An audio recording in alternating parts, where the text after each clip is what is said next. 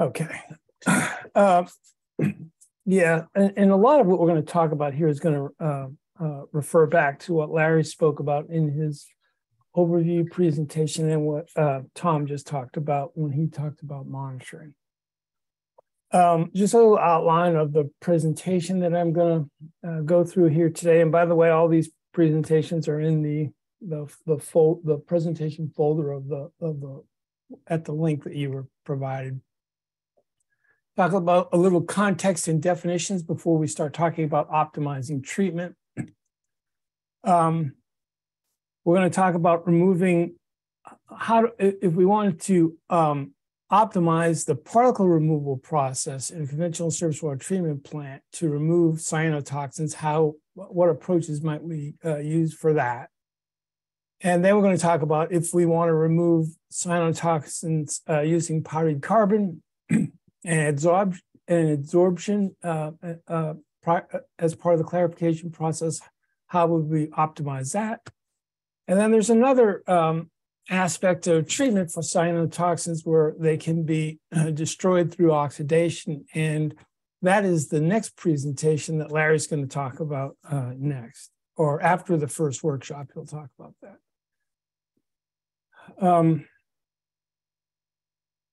So let's talk first about context. And I think it's kind of important to mention this, and Larry mentioned it in the overview, but I'll go through it again. Really, treatment is not our best option. If we have a harmful algal bloom and cyanotoxins are present in the concentrations that is a concern, managing sources, switching sources are generally better options than trying to treat the water and take the cyanotoxin out of the water prior to distributing the water. And those things should be investigated fully. Larry mentioned that we had done some comprehensive performance evaluations at different water plants, mostly in Ohio. And I would say the majority of those water systems had some sort of a non-treatment option that they could go to in the event of an HAB. And that was an important part of what they needed to look into to optimize their removal of cyanotoxins. So, but we will talk about treatment today. And we'll talk about physical removal of algae cells in the coagulation, flocculation, filtration processes in the plant. We'll talk about removal of them through, we'll talk about physical removal of algae cells that may contain the cyanotoxin in those processes, and then removal of the cyanotoxins themselves through those processes.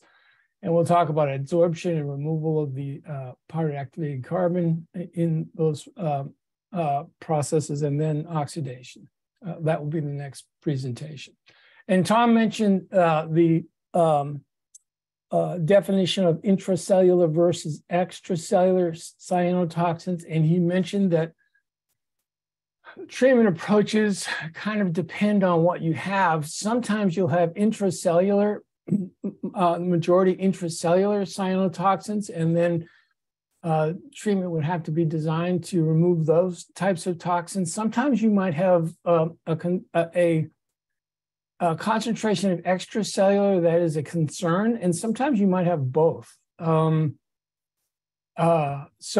Treatment would have to address whichever one you have. And, in some of the, I remember one of the water systems we worked at in Ohio, it was a transitionary situation at that water system.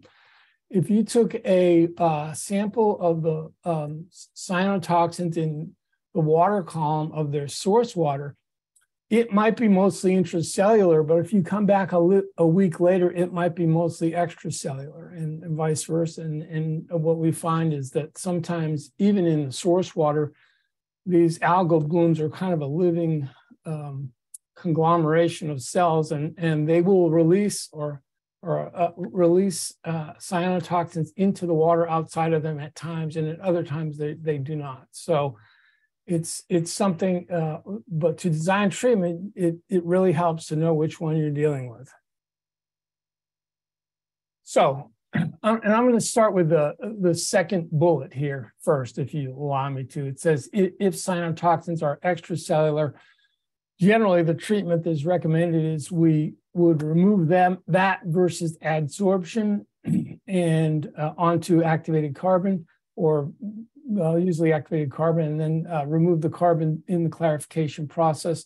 And we could also treat those extracellular cyanotoxins via oxidation, and you would add enough of an oxidant to lyse the cells if they're extracellular, it's already outside of the cells. But you would just through oxidation destroy the cyanotoxin and break it into smaller organic compounds that are no longer a concern. If we go back, but if we have intracellular cyanotoxins, there's kind of a couple options that we could use. And the first one there that's listed, option 1, is the most commonly used.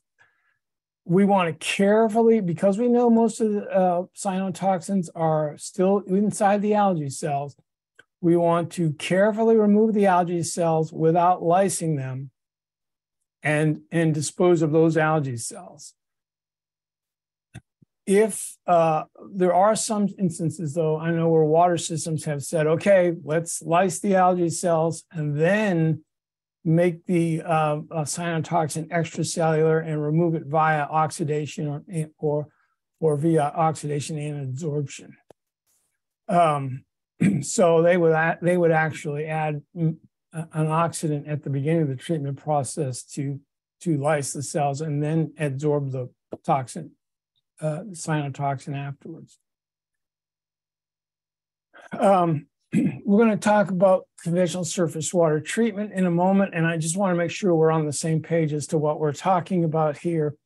If we have a conventional surface water treatment plant, I hope you can see my pointer here. Normally, we would have some sort of a rapid mix process, a flocculation process, and a sedimentation process. There is a waste stream that comes from the sedimentation process. And if we're trying to remove algae cells, we can remove the majority of them in that sedimentation waste stream.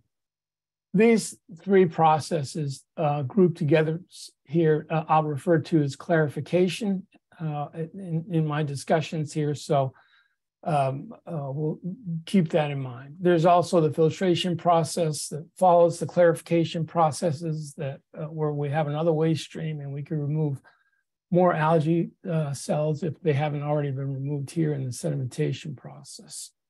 Powdered carbon can sometimes be added in a rapid mix, or it can sometimes be added prior to a rapid mix. And we'll talk about differences and benefits of doing either one of those things when we get to that. And also we might have an oxidant prior to either in the rapid mix or prior to the rapid mix area of a water system. So Tom mentioned a few minutes ago, and I'm just going to reemphasize this, that we would expect to get the majority of our cyanotoxin removal in the sedimentation process. So let's look at some data from this group of people that were doing an investigation into clarification to remove toxic cyanotoxin or cyanobacteria.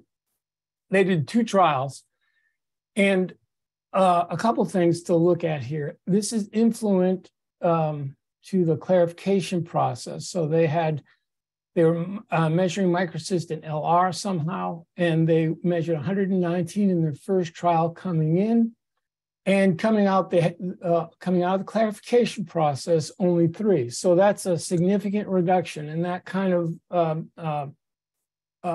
supports what Tom had reported a few minutes ago. In their second trial, they reduced the incoming microcystin LR concentration from 60 all the way down to 2. They also had some extracellular microcystin LR in this situation. And in the first trial, none of that was removed in the clarification process. And in the second trial, again, the influent and effluent concentrations were identical. So if we have intracellular microsystems, generally, we can get a lot of removal through the clarification process. But if it's just clarification without powdered carbon or some sort of an adsorbent in there, we don't expect to get too much of the extracellular clarification. You might think microcystin LR might have some sort of affinity to the coagulant. It might get bound up in the floc somehow, but it doesn't appear that it's doing that in a significant amount here. It's being removed either inside the cell or it's not being removed in that clarification process, at least in these two trials. And the other thing I wanted to point out is on this data, the EPA guidance for microcystin is long-term. We don't want it to exceed 0.3 micrograms per liter. So even though the majority of this coming in was intracellular, we would be concerned about an extracellular concentration of 3 or in the second trial here, 2, coming out of the clarifier. So we would want that clarifier to do a good job of removing all this intracellular cyanotoxin, but we'd need some other treatment to get rid of this portion, this extracellular portion, because even though it's much lower, it's not low enough here. And Tom also mentioned that one way, one special study that we do with plants oftentimes to see how the plant is performing to start with, to give us a baseline sometime, is to do what's called a plant profile. It says here, plant profile monitoring, develop a special study to follow the movement of a contaminant through the plant. So we could do a plant profile to get a baseline. We could also do a plant profile after we apply a treatment strategy to verify that it's working the way we hope it does. And this would involve sampling the raw water and finding some way to measure what we're looking for there. Sampling perhaps the clarified water. If I had multiple clarification units, maybe I had parallel treatment trains, I might take a grab sample off of each one to see if one is performing better than the other. And sampling after filtration. Again, I might check more than one filter there if I thought one was performing better than others or not as well as the others. And then if assuming a disinfectant is added afterwards here, and there might be some more destruction of the cyanotoxin, and just to know what is the final concentration going out to my consumers, I would take a sample at the end here. And that's even though we kind of know what to expect, we kind of expect the majority of our cyanotoxins will be removed. The intracellular cyanotoxins will be taken out in the clarification process, and we expect, we have expectations for the oxidation part. We can use one of these plant profile tests to verify that and to look at different scenarios. And this is a repeat of the slide that Tom showed earlier that said in this instance out of a Lake Erie water treatment plant, they ran 3 trials and the majority of the cell removal was accomplished prior to filtration. Now we don't know if about extracellular cyanotoxins here. They were just measuring chlorophyll, and so there might be a problem there at this water system if the majority was extracellular. But at least as Tom mentioned earlier, it gives us an idea of how well the treatment process is removing the cells, the algae cells. So let's talk first about how we might go about optimizing some of these processes. If we wanted to look at optimizing just the clarifier process in our conventional surface water treatment plant, we could adopt an approach, a pretty common approach used by water systems during HABs to try to gently remove intracellular toxins. So if If the majority are intracellular, or even if just there's enough intracellular in our incoming water that we want to make sure we remove it, we can try to gently remove those algae cells. And we can use jar testing to identify optimal chemical dosages for clarification. Jar testing for HABs is something we could spend a whole day on discussing. I've got some more slides where I'm going to talk about certain aspects of it in detail, but it's really kind of dependent on what methodology you have for doing testing and what you're trying to find out through your jar testing. There is some indication that if you want to remove the cells without lysing them, you can check pH in your jar test to make sure that it is not at a low enough pH level that it's going to start to lyse cells. Another thing that you can check in the clarification process is whether or not you have to adjust pre-oxidants.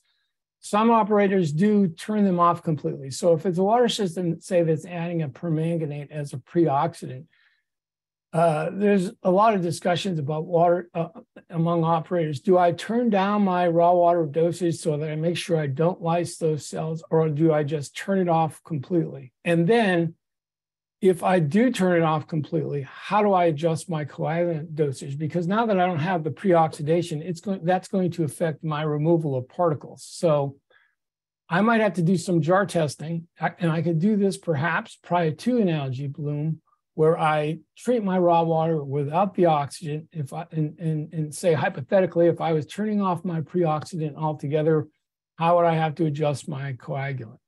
And then, as Larry mentioned earlier, the raw water characteristics during algae bloom may not be the same as that jar test that you ran prior to the algae bloom. So you might have to make some fine-tuning adjustments during the algae bloom because of those differences.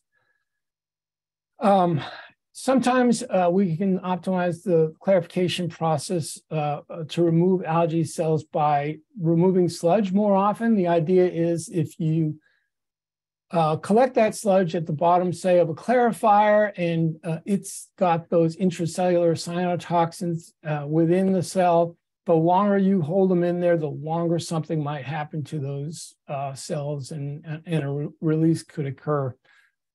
So gently settle them or remove them in the clarification process, and then remove that sludge, more often.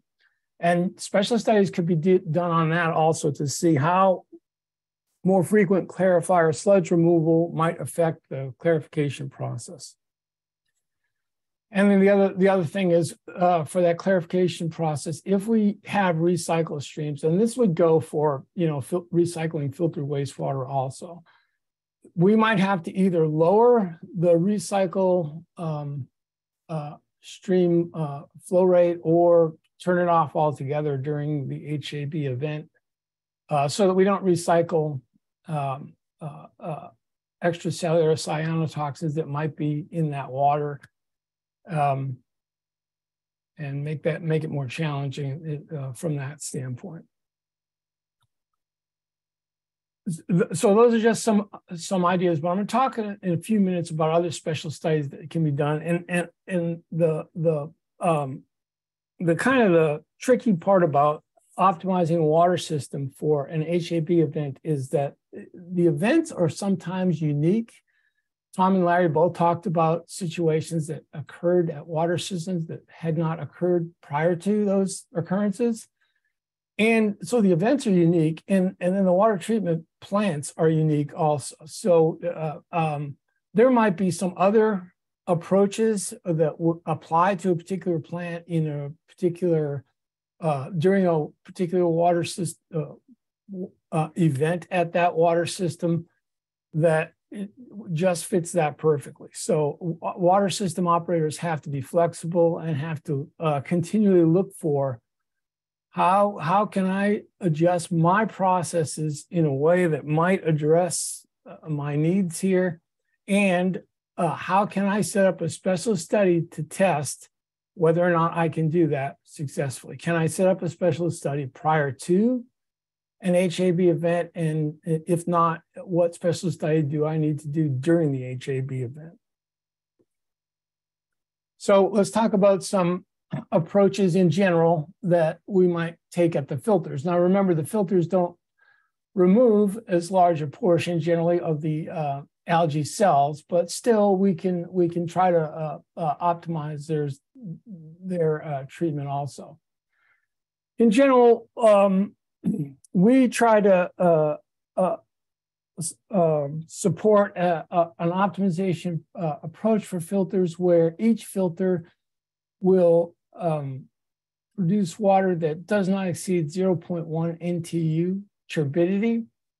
And we've found that water systems and filters that can meet that optimization goal are also better at removing algae cells that might contain intracellular cyanobacteria or intracellular cyanotoxins. In the case of filters during an HAB, an operator can consider increasing the backwash frequency. Backwash initiation may depend on hours in service during the event rather than, say, turbidity or perhaps head loss, which might be the trigger for a backwash ordinarily if there was not an HAB going on. And so, again, if we're going to trap the cyanobacterial cells in the filter, let's hold them there as low amount of time as possible and move them out after they're trapped.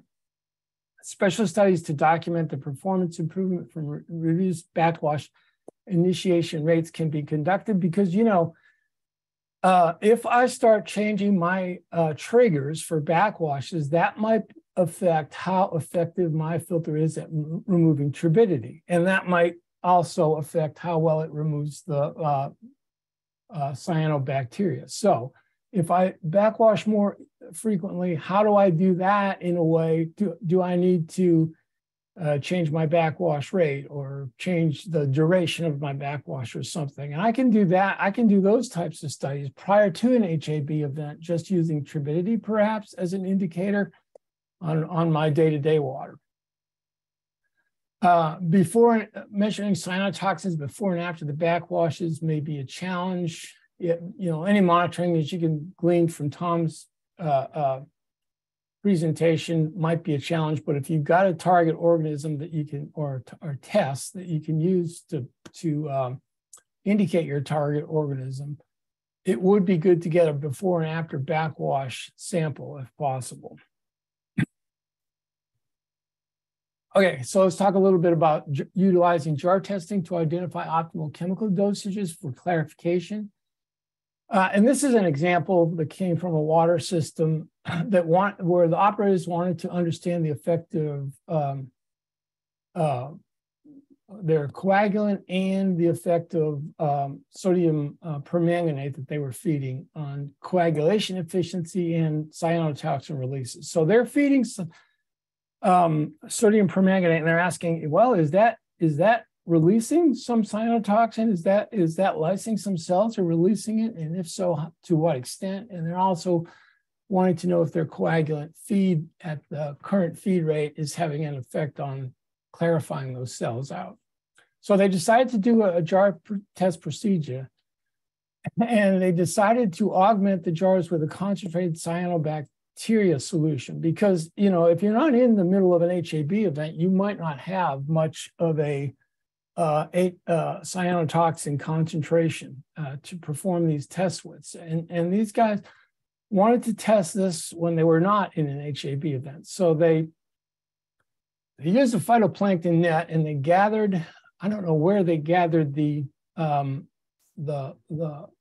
algae from. It was either during an HAB event and then they somehow preserved it, or maybe they went to another source or something. I don't know, but they did obtain some that they could then inject into the jars to kind of seed the jars. So they added the coagulant at their plant dose, which happened to be 24 milligrams per liter, and they added permanganate, sodium permanganate at their current plant dose, which was 1.2 milligrams per liter. And they tested the permanganate at a higher dose, up at 3, to see if that would have any difference, make any difference. They tried to mix the jars at equivalent mixing energy to simulate the turbulence in the raw water main and the flocculation processes. Because, if you have a jar test procedure and say, because now that they've seeded the jars with bacteria, cyanobacteria, they could end up lysing, if they start imparting too much energy into the jar test, they could end up lysing cells in their jar. And if that's not what's happening in the main, then that jar test is not going to be a good reflection of what's happening in the water system at the plant scale. So they want to try to get the mixing energies the same, just to kind of in the jar as it is at the plant scale, to make sure it's not skewing the data. So here's what they got for results. You see the darker blue bars here are total microcystin, and the lighter kind of crosshatch bars are extracellular. And so the jar mark 0 here is the augmented raw. So they've augmented the water with the harvested cyanobacteria. And in the jar, when they ran that, they found they had, looks like about 26 or 27 micrograms per liter total microcystin in that jar. That's, I guess, what they seeded it with. The extracellular was down here around 2 or 3, it looks like.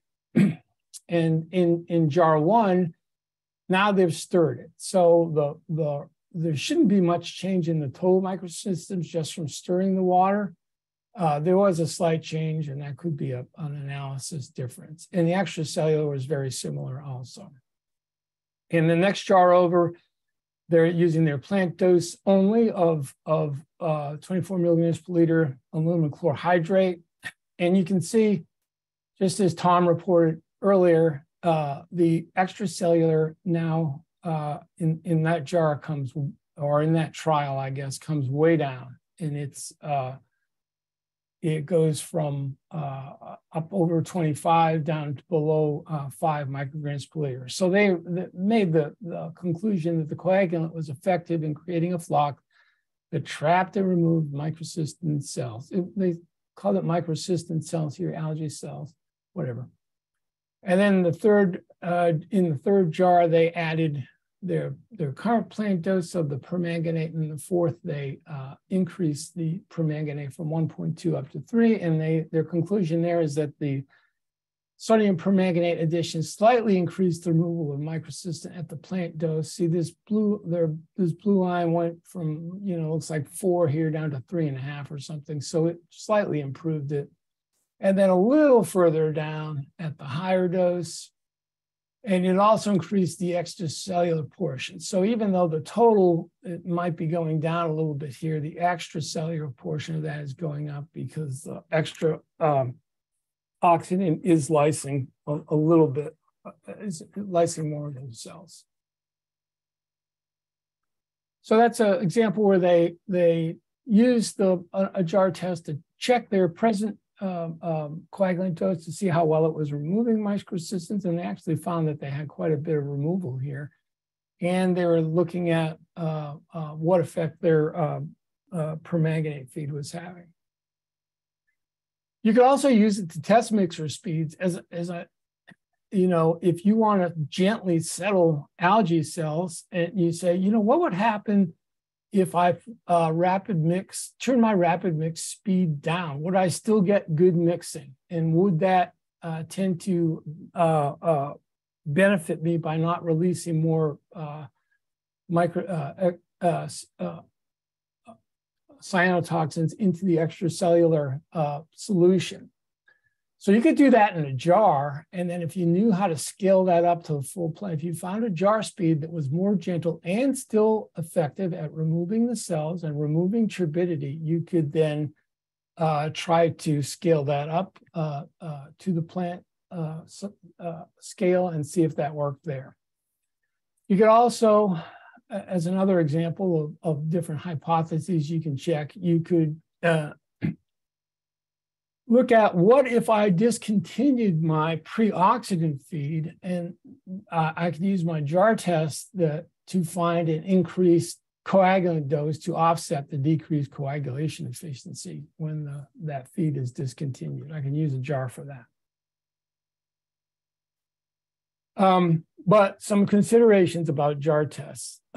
If I'm doing my jar testing prior to an HAB event, because I want to get as much of this done upfront as possible when I'm not under the pressure of an emergency situation. During the HAB event, if the water temperature is now different, it might cause the clarification process to work differently. So I might have to make allowances for that. If I've changed significantly the flow rates or the hydraulics of the plant from the time I ran my jar test to what is running now during an HAB event, I may have to change my interpretation accordingly, or at least adjust it. There are, as Larry mentioned, if I do have an algae bloom, the water may behave differently because I may have a higher negative particle charge densities, and so I can still run the jar test prior to the HAB and start seeing how things might shape up for my plant. But I've got to consider these things when the HAB event does occur. Maybe I can run another jar test, at least, but I would have at least some idea of what the settings needed to be. Or maybe I can make more subtle adjustments to my previous jar test findings. And I also need to consider the impacts of alternative chemical feeds on coagulation. So if I start feeding higher PAC, or maybe I wasn't feeding powdered activated carbon at all before the HAB event, and now I'm feeding it at a high dosage, that could also affect my jar test results. And I might have to, I could try to do that pre-HAB by adding the powdered carbon to a jar test and say to myself, let's hypothetically add some carbon, because I might be doing that during the HAB. But those things need to be considered. These are just considerations. And as I said before, mixing, if I want to settle things gently, then mixing energy becomes important. So I should try to find a way to approximate those plant scale mixing energies within my jar and have some idea that I'm kind of getting the same ones. And if you look down at the second bullet here, it says a jar testing guideline is provided in the training materials link. If there's a folder that I think is called resources, and then within that folder, there's a subfolder that references TSB, Technical Services Branch for EPA.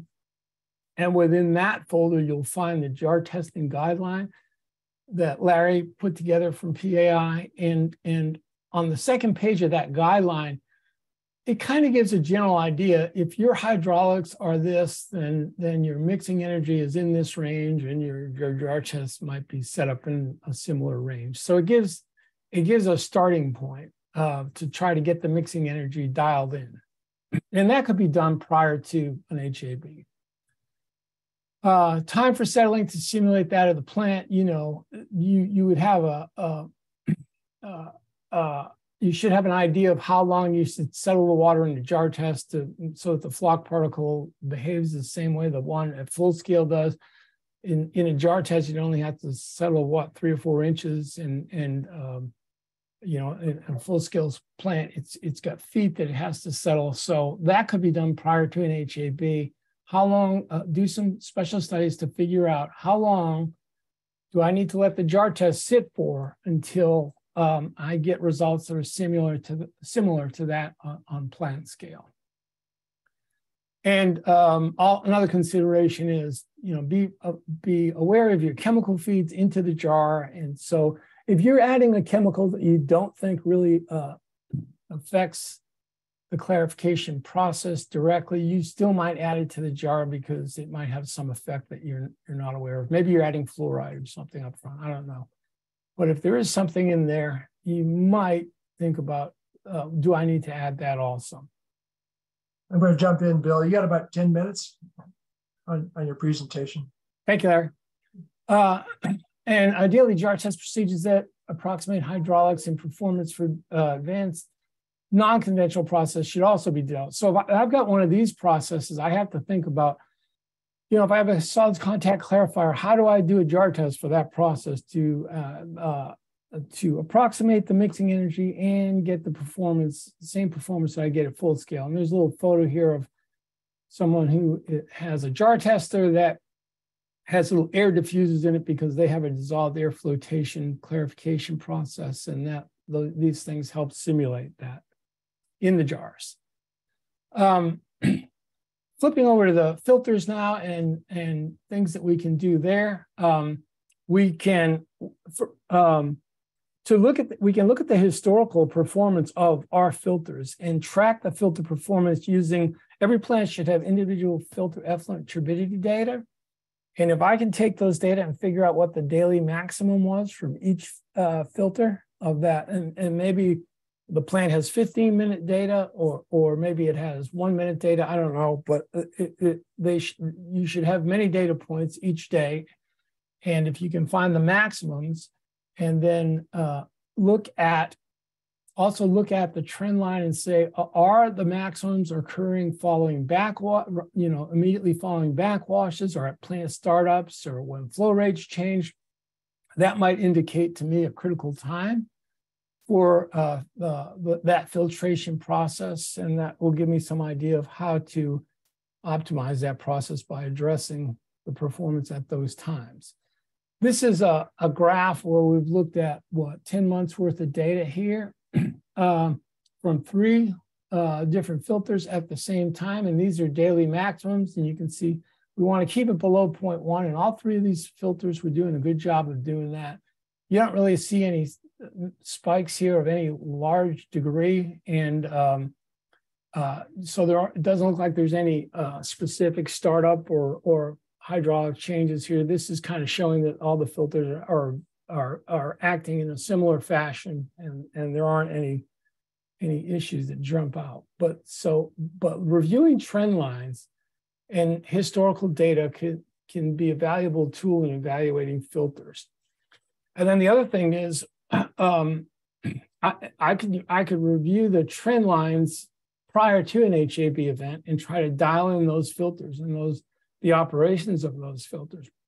And I can also use alarms during the HAB event. So if I've looked at my historical data and I'm trying to dial in those filters, in the meantime, what's happening today, I can set alarms and use those alarms to notify me when turbidity rates are starting to go up and something is being not operating as well as it should.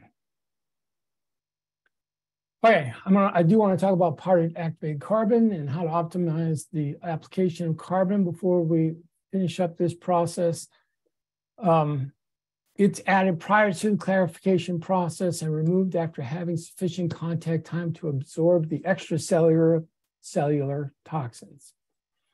So there are different types of carbon, partially activated carbon, made from different source materials. And that is something that a water system operator might run some tests on to see if he does start having an HAB bloom, maybe get some different products and see which type of carbon might be the best PAC product for him to use, given that compound. The removal depends on the type of carbon. It also depends on the dose. Larry mentioned earlier, the higher the dose, generally the better the removal. And it depends on the contact time. Usually the longer the contact time, the more removal you get. And also whether or not you have other organics in the water that might interfere. There's, in the activated carbon, there's these sites here where cyanotoxins would get trapped. And if there's competition for these sites from other chemicals, you might not get as much removal. Here's some results from some jar testing that was done with powdered activated carbon. And this is a run that was done with no powdered activated carbon, and you can see the extracellular toxin concentration here. That kind of stayed up here between 15 and 20, but was coming down a little bit. Maybe some of that jar was, maybe some of it was coming down with the flock somehow being swept out. Well, then when you added the PAC, it was quite a bit lower. So that's the extent of the removal you're getting there using that adsorption. And this is another run here in similar. The extracellular is brought way down, and it asks the question over here: as why is it going when you don't have the PAC? Why is it going up? And I'm not sure, but it could be you could be lysing cells with the coagulant that's also in the water or something, or if there's an oxidant in the water, I don't know. But this is showing time, and it's showing how much removal you get when you first add the PAC. You might not get much removal, but then maybe they added it up here. Then they're getting more and more removal as time goes on. So, and we also talked about you'll get better removal if with larger dosages of PAC normally. So you can see here at different dosages, 10, 20, 30, and 40 milligrams per liter. After a certain number of hours, say 4 hours here, we'll look at, you're getting more, the more PAC you've added, the more removal you get. So how to optimize PAC feed is assessing how much can I feed? You know, what's the maximum? And you can do this before an HAB event. Knowing the maximum feasible feed rate will facilitate developing an HAB event strategy. How much can we feed? And we have to consider the feeder pump. We might have a feeder pump for the PAC slurry, and what's that capacity? We have to consider if I'm opening PAC sacks and manually dumping them into a hopper, how much manual labor would it take to feed, say, 20 milligrams per liter or 30 milligrams per liter or 40? And is that feasible? And sometimes it's not. And we have to look at the cost. You know, hopefully an HAB event will be short-lived, but we have to look at, you know, if I'm going to feed large amounts of PAC, how much will that cost for a short period of time? The feed lines where I've added PAC to a mixer here and formed a slurry, and then, you know, I'm presumably bringing this out to the rapid mixer or something, that must be kept from clogging. Larry mentioned clogging is an issue earlier. And, you know, we want to keep the velocity of that slurry in that line up high enough to keep things from clogging. If we shut the plant down, how do we resuspend that slurry and get all the clogs out of the feed lines at that time? And one of the things that can be doing is eliminating as many bends as possible in that feed line. Increasing the diameter of feed lines sometimes is necessary at higher dosages. Making the feed lines as short as possible is always, you know, beneficial. And there is, you know, if possible, we could consider increasing the water ratio of the carrier water in the slurry going through those feed lines. And also, in addition, the question becomes, can we remove the sludge? If I'm adding a large concentration of PAC, 20, 30, 40 milligrams per liter, that's going to form a heavy sludge in my clarifier, and it may impact my ability to remove sludge, and it may damage my sludge rate. So you could, you know, do some trial runs with powdered carbon when there's not an HAB and say, I think I can add 40 milligrams per liter. Normally, when there's a taste and odor event, I might add 5. Well, let's try 10 and see if the plant can handle that. Now let's try 15 and work up to 40 and just give the plant a stress test. And you could also find out from that stress test whether or not there's any issues with clogging or manually feeding the sacks and all those sorts of things. And also, if we're not removing all the PAC in the clarifier, we also have to consider the fact that it may impact filter loading on a short-term basis during an HAB. And also, is the dosage limited by bulk PAC storage capacity? If I want to feed these high amounts of PAC during a HAB event, do I have enough PAC storage on site at my facility to be able to do that? And how often do I need to get trucks in here with new batches, and can I do that? And I have to get all that lined up. As you all know, powdered activated carbon is kind of a dangerous chemical and has to be stored properly. It has to be well ventilated. You don't want any other, in general rule is just store it somewhere without any other chemicals. But if it is stored next to a chemical, it needs to be one that it doesn't react with. So those things need to be considered.